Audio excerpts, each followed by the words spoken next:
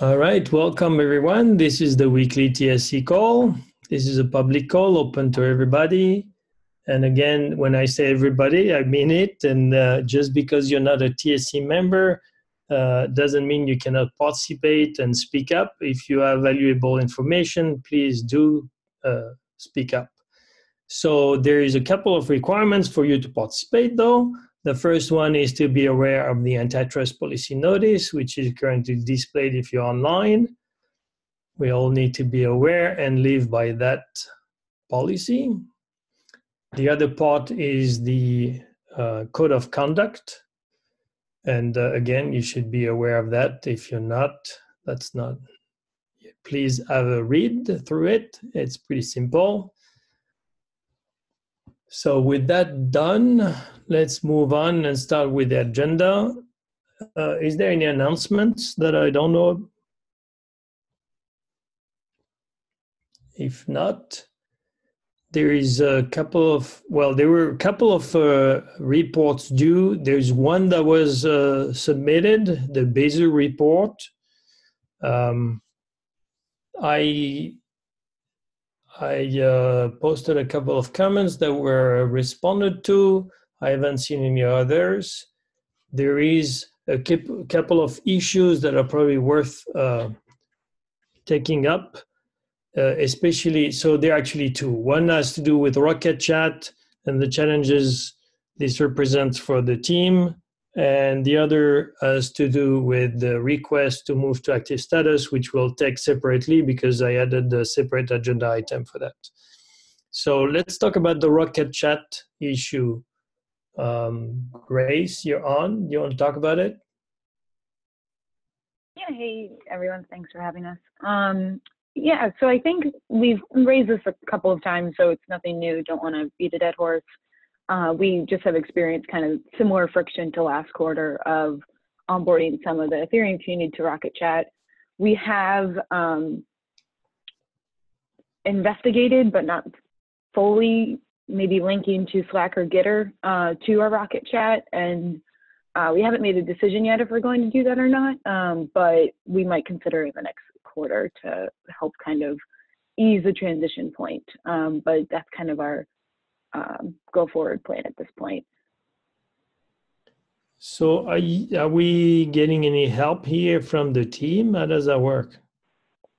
Yes, so we've been working with Brian, the community team, to kind of think through what, how we would integrate it. We're not sure exactly at the moment how to do it, but we have been working with them to,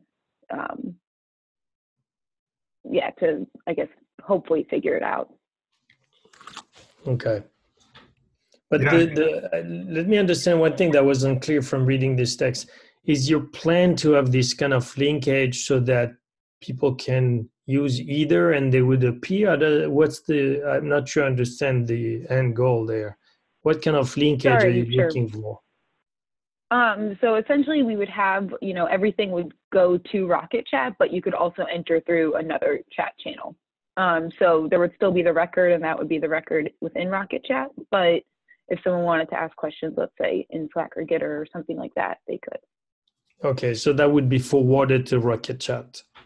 Exactly. That's how we would hope it would work. Yeah, no, I understand this, and this needs to be worked out, but that's the plan. Okay, I understand. Thank you.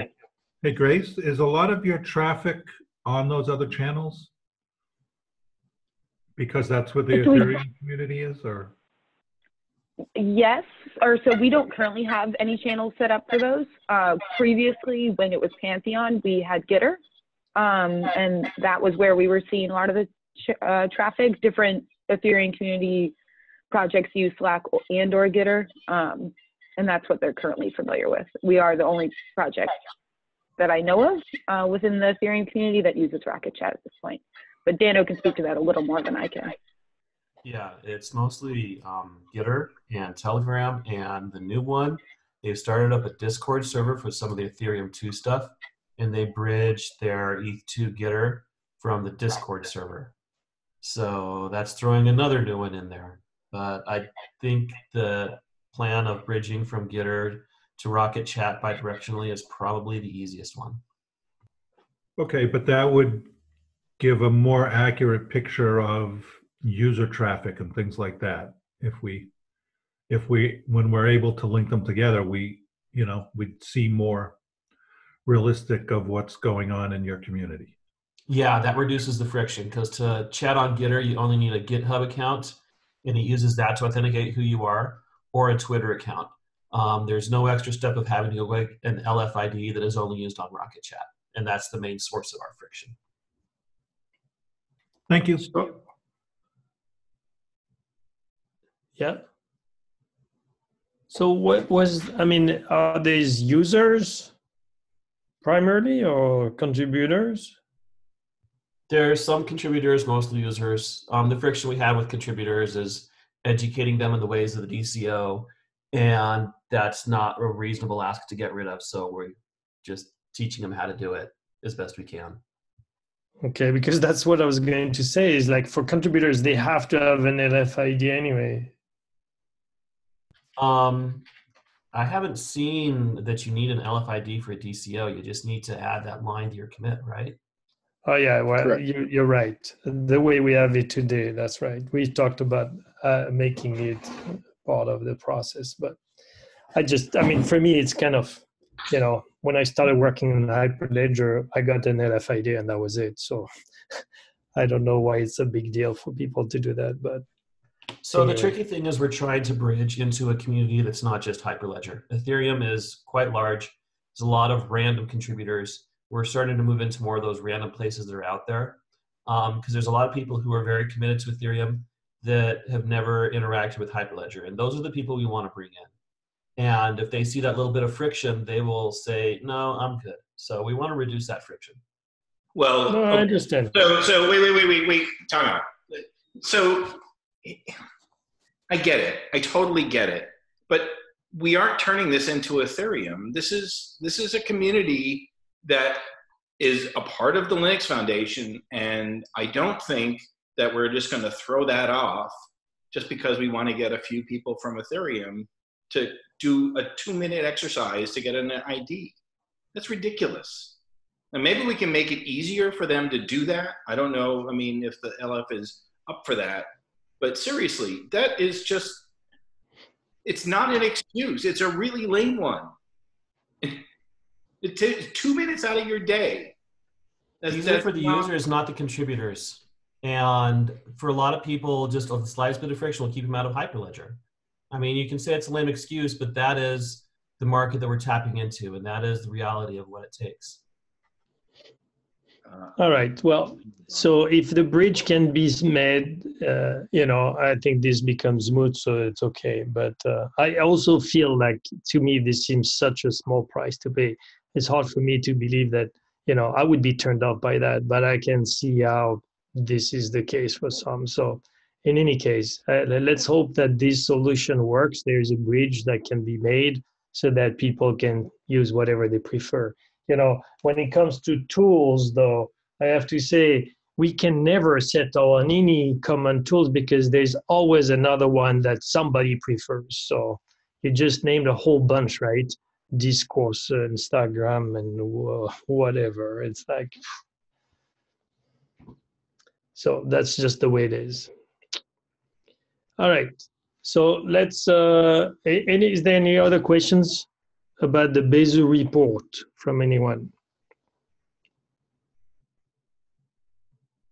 Okay, if not, maybe we can the one move thing on. Yep, go ahead, Grace. Here, no, sorry. One thing that I realized I left out in the original submission that I just wanted to raise to the TSC as well is just that the security audit for Besu is completing tomorrow, and we should be receiving the final report then. I didn't have that in the original, when I originally submitted this on Monday, so just wanted to call that out to you all, and we'll be, sharing the results. And that's run by Dave and all, right? Yes, Dave, exactly. Dave and the Tavora is the firm that is performing it. Yeah, but so it's through the Hyperledger. That's what I was asking about. That is correct. It is one of our audits. Okay. Thank you. I'd just like to say I'm glad to see that they're working more with the community, with Caliper and things like that. So they are integrating themselves into the community at this point, which is great. All right, thank you. Okay, so let's get back to the agenda. As I said, Caliper is missing. If anybody is involved in Caliper and could make it happen for next week, that would be appreciated. So with that said, we can move to the second part, which was highlighted in the comments of the Bezu report, but which I wanted to take on independently. They do raise the fact that they've got more maintainers and have increased the diversity, and they would like us to reconsider their request to move Bezu out of incubation. I have asked them to update the proposal. So we have a bunch of documents. From the agenda, I link to an issue from the decision log, which itself links to the proposal. And the proposal has been updated quite recently over the last 2 days, I would say. But I appreciate the effort. Both Dano and Grace helped out there. And so it reflects the letter status. But, you know, I don't know, you know, I'll be happy to listen to everybody who's there, you know, what they have to say. My reading of this is essentially last time we've discussed this quite extensively. There were two aspects that seemed to be, you know, kind of being in the way of approving this request. The first and foremost was the lack of diversity, especially when it came to maintainers. And in general, it seemed a bit rushed, and in particular, they were not fully integrated with the Hyperledger environment using the tools and the likes. I have to say, I feel like they've been diligent at trying to address all the issues we've raised, and at this point, it seems to me that, you know, they have checked all the boxes and they are good to go. But so I would like to open it to the TSC and ask if anybody has any questions or comments in this regard.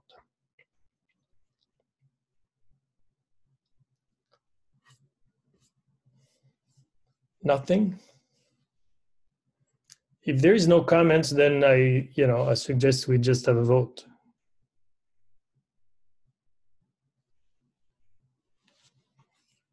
I'll second that. Do you want a roll call vote or no? Yeah, we might as well do a roll call vote. Okay, in the matter of Bezu active stats proposal, Angelo. Sorry, I'm fine. Was that a Yes, that's a yes. okay? Arnaud. Sorry, Yes. it's yeah. Chris. Yeah. Dan is not here. Gary is not here. Hart. Yes. Mark. Yes. Nathan.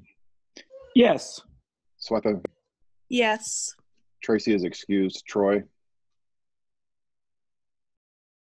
Yes. Okay, the matter passes. All right, congratulations. Welcome to the club. All right, so with that being taken care of,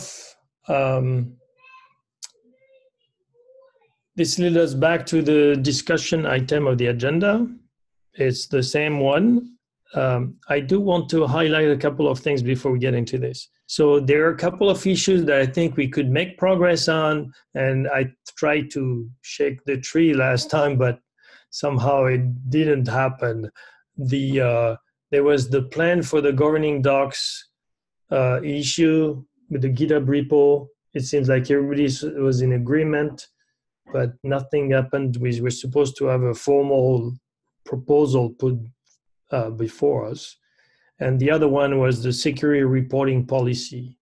It's the same. I think I would, appreciate if the people in charge of each of these items could take the half hour or 15 minutes it takes to put the proposal on the wiki so that we can put those to rest.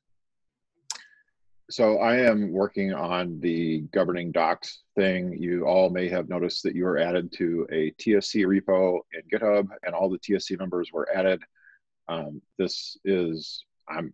I'm working on it, I promise. So All right, very good. Thank you. I appreciate that. I did And notice I'm the work notification on the TSC report. and I'm working on the security thing, and came to the conclusion that I'm not sure that it needs to go before the TSC. There's not going to be any significant changes to the way we report security issues. We're looking deeper into the cost of using GitHub issues in general, but that's an entirely separate issue. In terms of security advisories and security bug handling, there really isn't much of a proposal here. I mean, I'm willing to discuss in further detail, but I don't think that it really bothers. It should concern the TSC. And that's totally acceptable to me. But then, we need to. So should we just drop this issue from the decision log and say it's abandoned or it's become irrelevant or whatever is the right characterization? Yeah, I mean, at least in terms of reporting security bugs and handling them, yes. I'll detail Because it in an email to the TSC mailing list if you'd like, exactly how I got to that conclusion. I think I owe you that. Because it may sound silly to you and others, but for me, it's like I'm looking at the decision log backlog and there's this issue and I'm like, okay, what can I do to close this, right? Yeah, so okay. if you give me a way out that nobody's going to scream about, I'm good. Okay, I will go on to the decision log item and make a comment in there explaining the logic and just saying I no longer think this is an issue. How's that? I'll do that today. Sounds good. Dave, can I ask a question? Yeah. Well, a second question. Will the changes you're proposing require anything different from the projects, or is it all internal behind the curtain kind of things?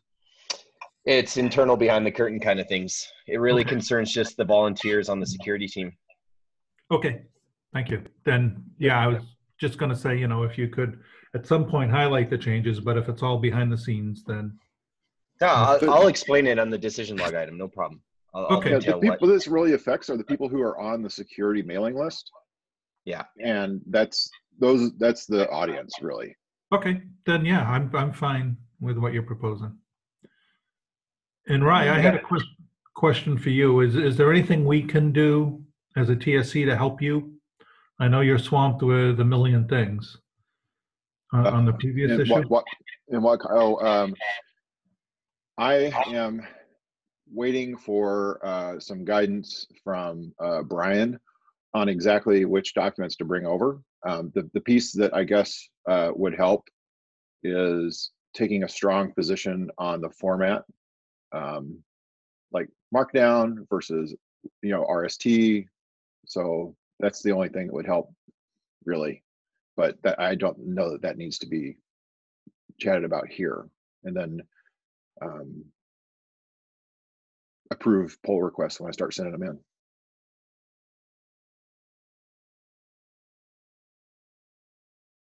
All right. Anything else? There was an announcement that I think Dave Hughesby wants to make. Oh, Dave? What was that? There is an announcement that should have been at the top of the call. A very important announcement. Are you talking about the calendar one? Absolutely. Why don't you take a victory lap on the calendar? I wasn't going to bother anybody, but yeah. So I've been contacted by a number of SIG chairs and group maintainers over the last month, right? Ever since we moved away from Google Calendars over to Google Groups.io, we've been plagued by a bunch of nagging issues related to, hey, I scheduled a meeting and now it's not showing up in the community calendar, or I scheduled it and it's not reflected in the community calendar very quickly, that kind of stuff. After weeks of investigation, we tracked it down to, yes, this is definitely a problem with the Groups.io platform. And with Rise support and Brian's urging, we went through LFIT first, because I think there's some relationship between LFIT and Groups.io, but ultimately we went to Groups.io, filed a very polite bug report, and as of 2 days ago, the fix has been launched on groups.io, and it appears to have fixed all of the issues that we are seeing. So I asked that all of the SIG chairs and working group chairs and all of the project leads or maintainers to go and double check, you know, if it really concerns you, if you've been running into issues, just go double check that all of your events that you've scheduled on your groups.io group are now showing up in the community calendar on the wiki. I've gone through it myself, and it appears to be correct. And I've emailed the people who have emailed me recently about bugs, and they have all confirmed that it seems to be fixed. So this is huge news, and thanks, Rai, for poking me with a stick. It made my day yesterday, actually, because we were faced with having to move back to Google Calendars, and I was not at all excited about that. But now we don't. Anyway, we're sticking with groups.io. You guys, your calendars should all work now. All right, thank you for the announcement. That's good information. I'm glad this was sorted out.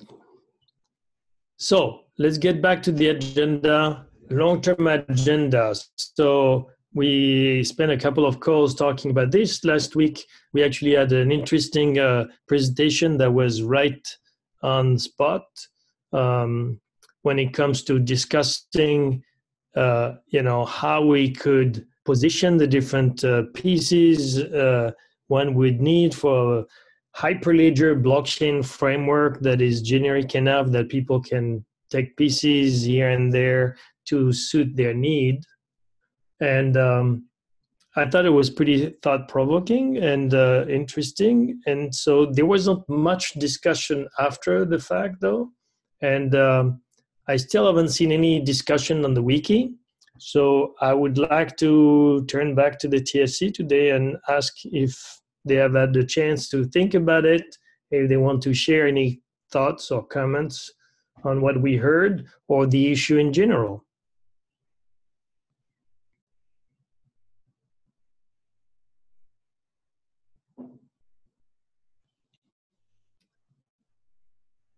Don't all talk at the same time, please. I think I agree with you. It's a very interesting idea and approach, and especially with cloud-based services and things now, everything is going more modular, mix and match, microservices, all those other buzzwords. So I think Dano brought up a good point at the end that, well, it really depends on the execution model of what you can mix and match together, things like that. So I think there's a lot to look at. I don't know, if we want to address it as a TSC or if we want to have someone like the architecture team go look at it, or just let things run their course. Was the proposal that we should all go and break up like fabric into different components that can be pulled in, or just a general suggestion that that's the way to go in projects? So I'll speak only for myself, but it seemed to me, this is what the issue really is about, is what is it that we want to do in this regard? And do we want to go down the route of, that was kind of sketched out by this presentation and define this kind of high level architecture where we identify components and how they might interact and identify further down the different pieces of work that could take place so that we enable these kind of integrations or not. And, we can do it in different ways. We could say we're going to, just put some kind of high level recommendation that people are free to ignore or take it at heart to start tackling, or we can just put a foot down and say, no, this is Hyperledger. We want to enforce some kind of convergence, and we have to discuss how we would go at this. So to me, this is what this whole discussion is supposed to be about, is what could we do and what do we want to do about this topic in general? Right. So not too long ago, we had this huge kerfuffle over working groups versus task forces. And, you know, I think that the general consensus was that working groups sort of working independently of and sort of, you know, trying to do this sort of the top-down view of something weren't going to be effective, and we chose the approach of task forces, which really were targeted pieces of work that, and again, I think the important, you know, tweak was that involved projects, right? Looking to do some piece of work collaboratively between them, you know, whether that was to adopt and integrate a new API or a common API or whatever, but to do it piecemeal and not try to do some big top-down architectural thing. And I'm still very much, I mean, again, we have what, 4 active top-level frameworks, none of which have anything to do with the other. And this is not going to get fixed by coming up with some architecture and then trying to force fit everything into some high-level architecture. It's going to get fixed by teams getting together and looking to figure out ways that we could get to the sort of Lego approach that we're talking about. And so, I mean, I think the important thing is that you want to essentially set that that's our end goal. It may take us 3 years to get there, but that we want to start getting people serious about collaboratively working together to try and solve those problems incrementally, rather than trying to come up with some, you know, architecture to rule them all, because that almost never works. Right. All right. Thanks, Chris. Yeah, so I'll say I agree with Chris that sort of the top-down working group approach hasn't been effective. So I guess the question I have in response to that is what can we do to sort of put people who are working across similar things on different projects into communication? Because this, to me, at least seems like the most effective way to solve this problem, is that if I'm doing X for project A and you're doing X for project B, you know, we need to know about this and, you know about each other, and then we can potentially discuss collaboration at that point. Yeah, so I think in this regard, I mean, one example that was given last week, which is like, you know, the consensus algorithm. We all have some, and they often are pluggable in some ways, but they all use different types of APIs and whatnot. And would there be a possibility to have a common API so that all the project can reuse some modules? And it seems to me that one thing that is achievable for the TSC maybe is to identify those potential, you know, areas of collaboration.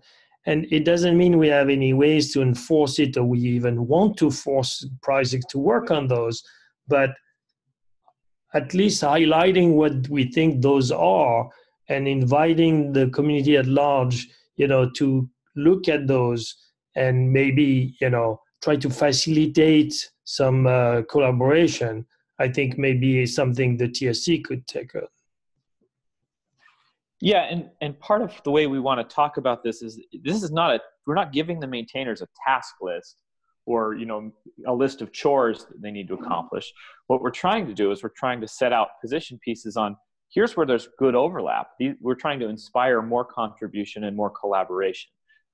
So I think part of how we want to set the stage for this is we want to make sure that we get folks like has been said before that are working on overlapping pieces to write something about how cool it would be if we can, you know, accomplish a certain vision, or we can give something a try that maybe no one's tried before. Thanks, Nathan.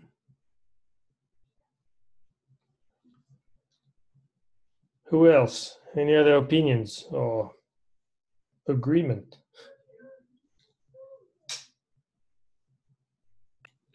So I guess in a container world, it's not as important. But, we have, it seems like every project picks a different language to work in. Um, so, how much stuff would a user have to add to their machine to run something that has Go and Rust components and C++ components? Maybe most of the runtime stuff is already there. But it just, we need to look at things from that perspective too, I think. But then again, if you're all separate containers for, identity, or, the crypto libraries are in their own container that you just called, and maybe you don't need as much stuff if you're doing a REST interface or something. Guess I'm showing my age. No, I think that's a valid point. And unfortunately, it's kind of like the discussion we had earlier about communication tools, and my point about, some will prefer Telegram and others prefer Rocket Chat or Slack or whatever. And the same is true for programming languages and whatnot. Ideally, we all agreed on one license. It would have been nice to have one programming language. It would make, this kind of collaboration much easier, but it's not going to happen. So we do have indeed to live with that and find some ways to accommodate.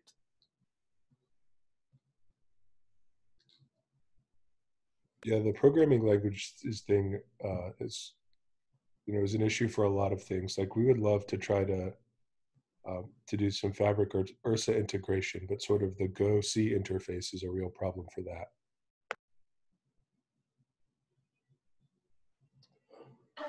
Well, and this is where, inspiring contribution is important. And we've been looking at, in the Rust community, they've been looking at how to bypass or get around the Go C or the CGO limitations in order to make native calls more friendly from Rust to Go. And there's some interesting things that could be done there. It's a question of, getting that problem exposed to where someone feels like they can work on it.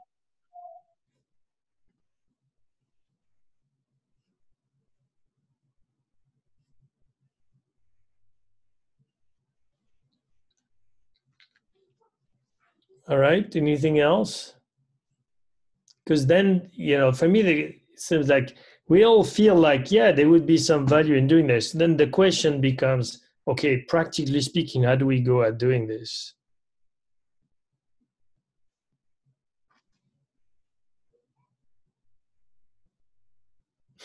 It's not so easy, is it? No, but we don't solve easy problems. We let those for lesser people, right?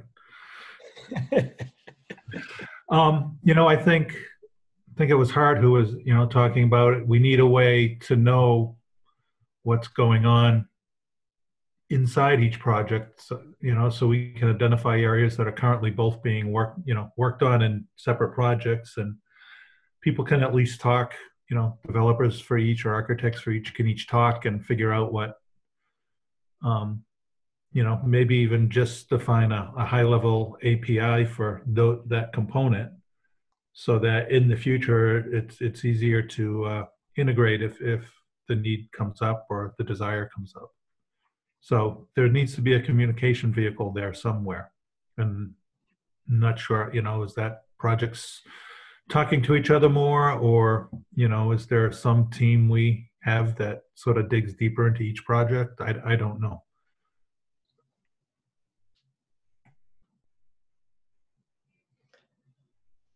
Jimmy, this is really the hard part, honestly, because, we've all been advocating cross-pollination, coordination, cross projects activities for years. And it just, it has happened in some cases, but not always as much as we would have liked. And I think it's fundamentally hard. And so I honestly don't know what to propose we actually do, practically speaking, that will get us there. We can keep preaching, but that only goes so far. So I don't know. This is Angelos. I was thinking these minutes about what's essential in each of these this blockchain system. So you can take Fabric, you can take Bezu, and so the most fundamental thing they are doing this system is to build the truth, right? So they build the ledger, and the ledger is the source of truth. But this thing is necessarily not compatible. They do this in a very different way. And the only way to make them to communicating is not saying, hey, you have to now speak my language or I speak your language. We have to find a third way necessarily. Because I was thinking, okay, what if Fabric uses, does it make sense if Fabric uses as ordering service Bezu? Just as ordering service. And then for execution, it uses some other thing. It looks to me that it would be a waste of resources. So why using Bezu that is much more complex machinery just for the ordering service? At some point, I was thinking maybe we should cut all this project. We should not have these monolithic systems that do all the things. They do execution, they do ordering, they do validation, they do this, they do that. We should really have only the components, but much smaller. So I don't know, cutting Fabric or having a component that is only able to handle the ledger. Another component is only able to handle the ordering service. Otherwise, there is no other way. I mean, how can you to make this all monolithic system communicating? You have to develop a protocol that build trust among people who are speaking different languages. This is the task that you want to solve. And probably there is a project. We have in Hyperledger, someone is implementing in some of this interconnection, right? So these are the things. Always, either we cut everything in modules, or we push for this system, this I don't know, Esperanto languages that will allow different blockchains to communicate. That's the way I think. So thank you, Angelo. I agree with you, and I don't think, I mean, what you just described, the ordering service, let's take this as an example. I think it's a good one. It's like, I think this is exactly the proposal that James and Bill put forward last week, or Barry, and it's like, they basically said, yeah, we would like to have all these pieces independent and be able to combine them the way we want. And I don't know that, this is really what, is before us, is their desire to go that way, and how do we achieve this if we want to? How do we break these things up? And I don't think it's by radically saying, okay, tomorrow there's no more like all these monolithic projects. It's more along the lines of what has been done with Indy, where you kind of like break some parts out and say, okay, we're going to make this component more general so it can be used by other projects. And, like we've done with Ursa or Aries. And maybe there's a way to externalize the Fabric ordering service. And you say, okay, if you want an ordering service, here is one. And you have to define the API at the right level so it can be used by different projects. And then, so this is really what I think is in front of us is, what would it take to go down that route where eventually Fabric can say, hey, we don't need to maintain the ordering service as part of Fabric anymore. We use the Hyperledger ordering service, and then other projects can do the same.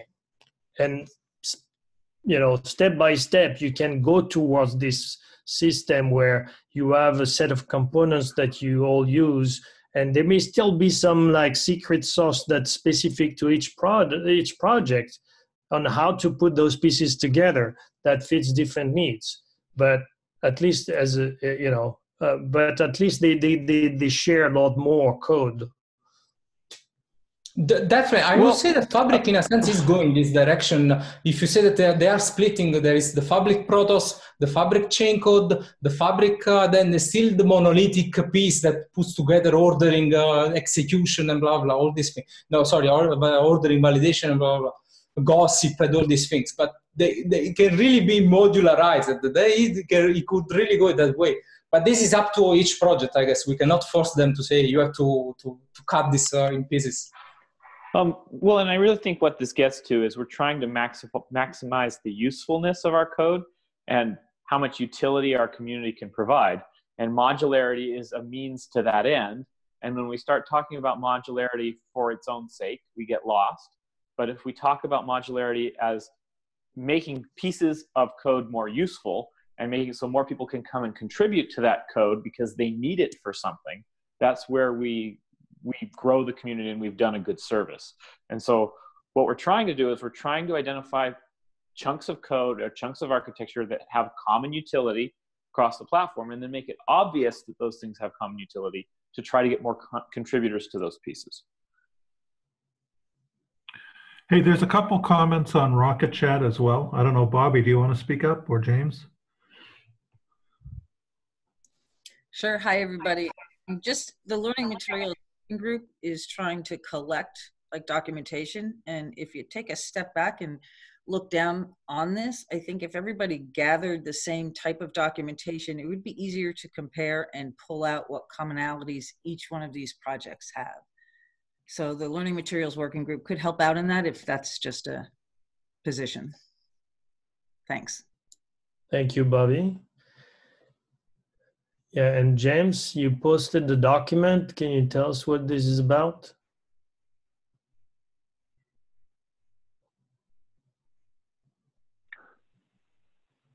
Sorry, I was trying to unmute there.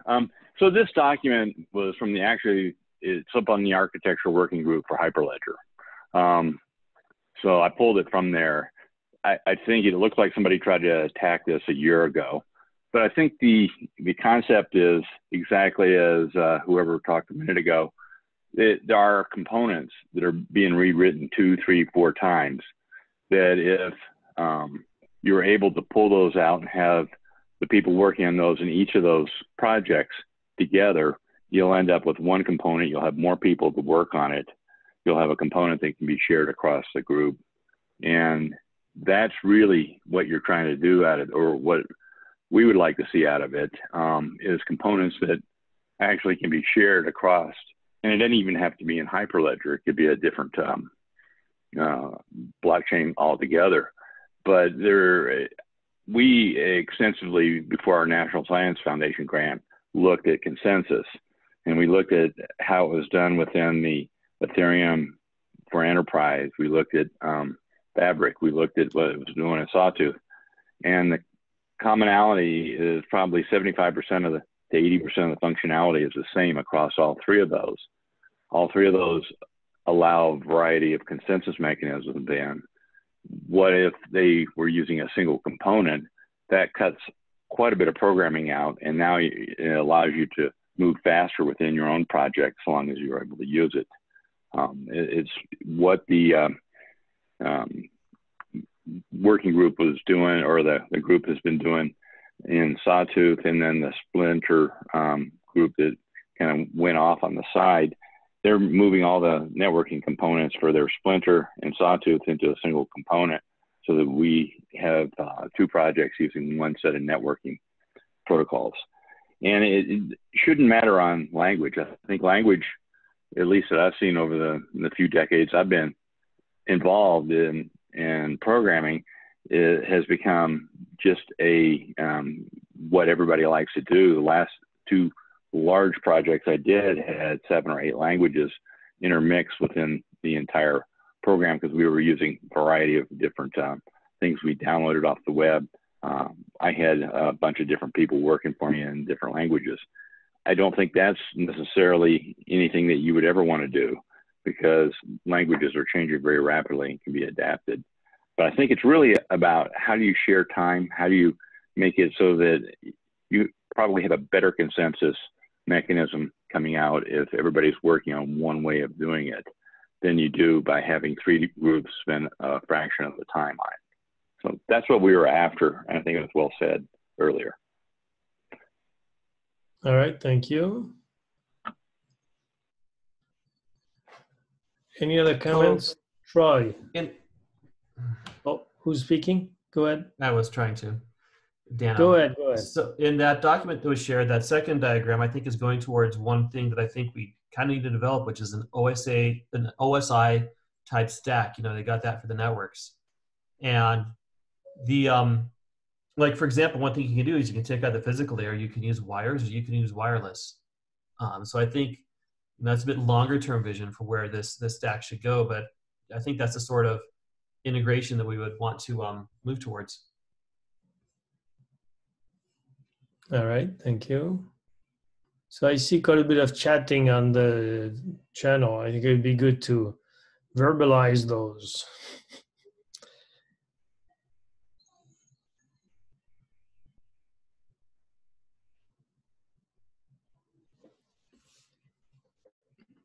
Unless you guys prefer we hang up and then continue the chat.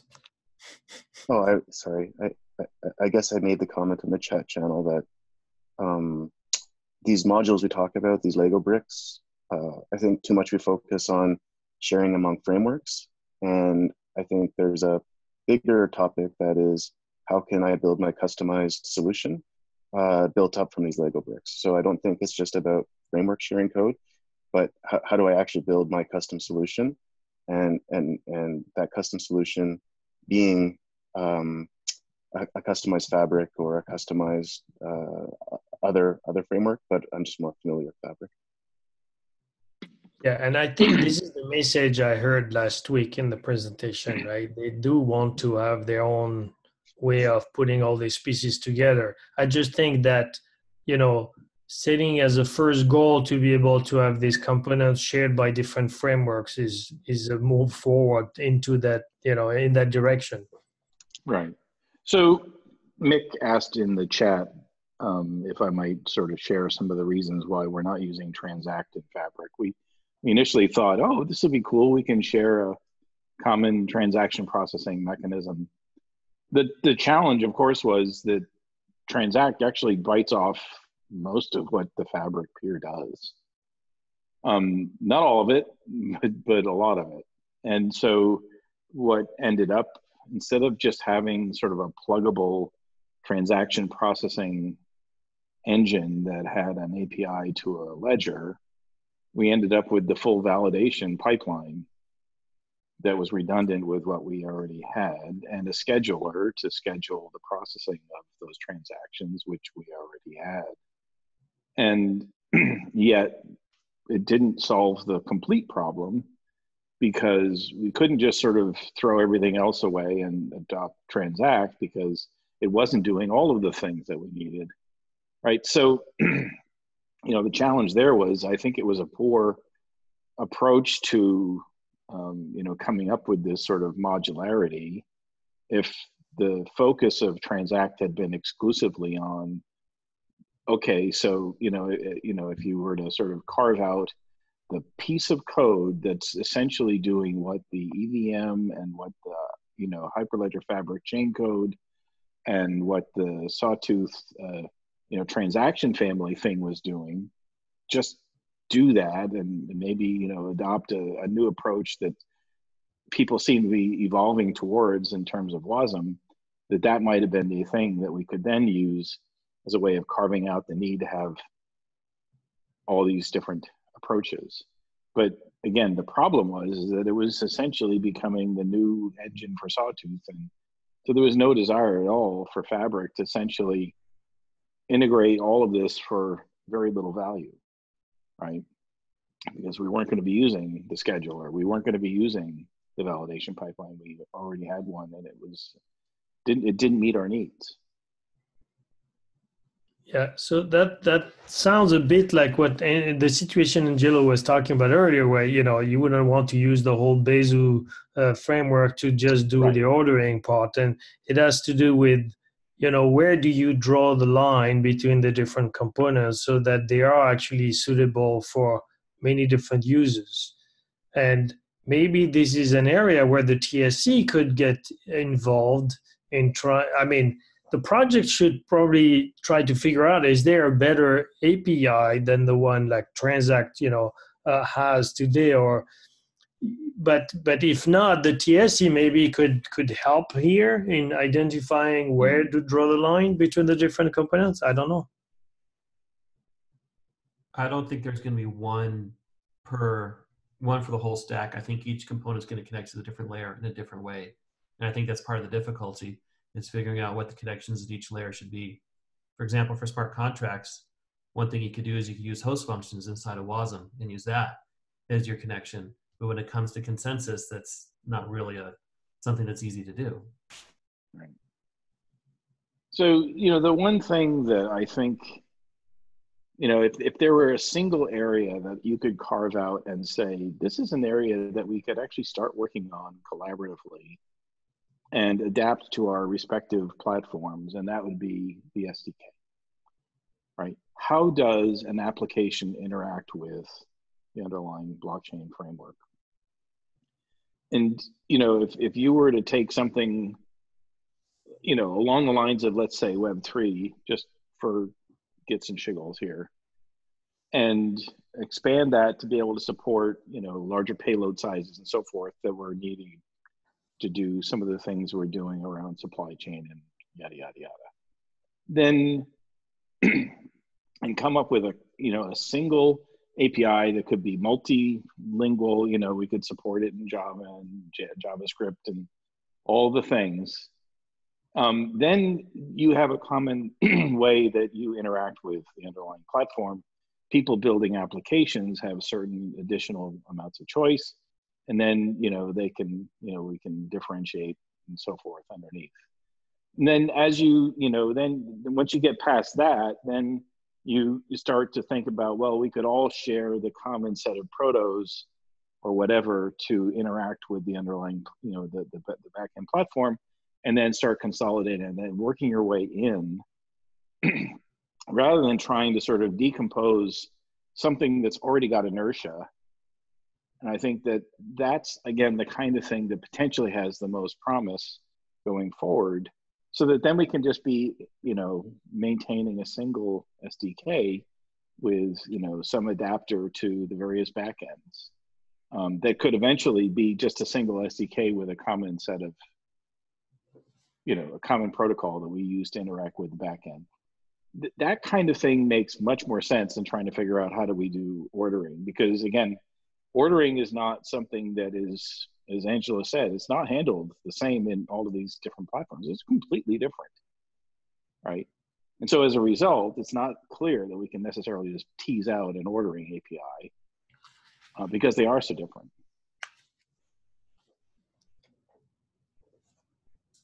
Yeah, and then there's always, everybody is searching for performance, and those things tend to come in the way of performance, right?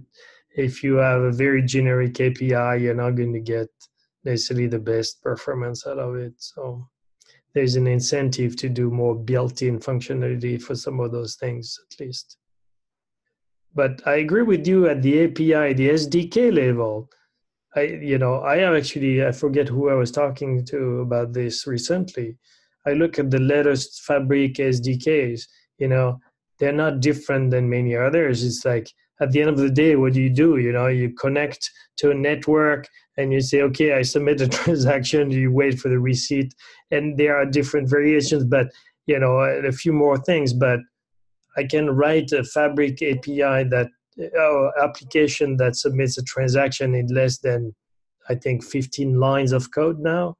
And I bet the concept being touched on by the different calls in these 15 lines is very generic and applicable to pretty much any blockchain framework. So,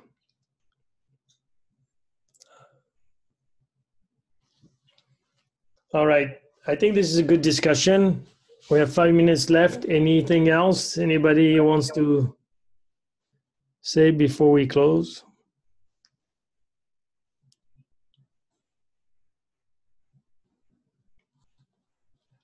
All right. If there is nothing, I'm happy to close with a few minutes to spare. But I think I find that, quite frankly, when Dan brought this up initially, I was like, oh my, I don't know where we go with this. But he did acknowledge, well, this is not something I expect to be solved in a couple of calls. But I do find the discussion to be interesting, so I'm happy to continue.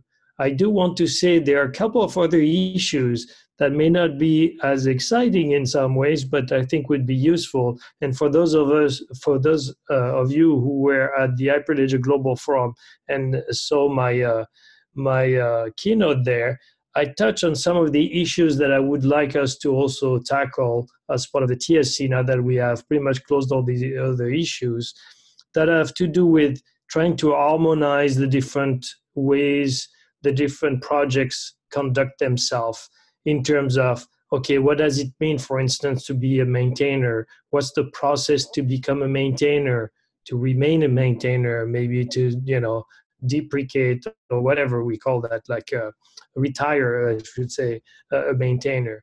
And I think there are many other things like this. We agreed on a common repository structure, and I think this is a good thing, and we should continue down that line and try to tackle other aspects of how the different projects conduct themselves, because they would benefit the community at large.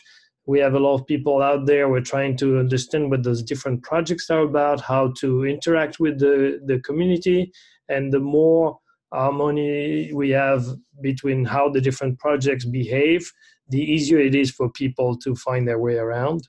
And I think it makes sense for us to tackle those issues. So you can expect from me to have to bring these kind of issues in the decision log and try to get us to set some guidelines. It doesn't mean we have like a one way and this is mandatory, everybody has to do it that one way. But I think we could at least try to provide some recommended way so that if projects don't have a strong feeling, they could adopt something that's more common than not. So with that being said, I'm going to shut up and close the call on this. So thank you all for joining. Good discussion. Talk to you next week. Goodbye.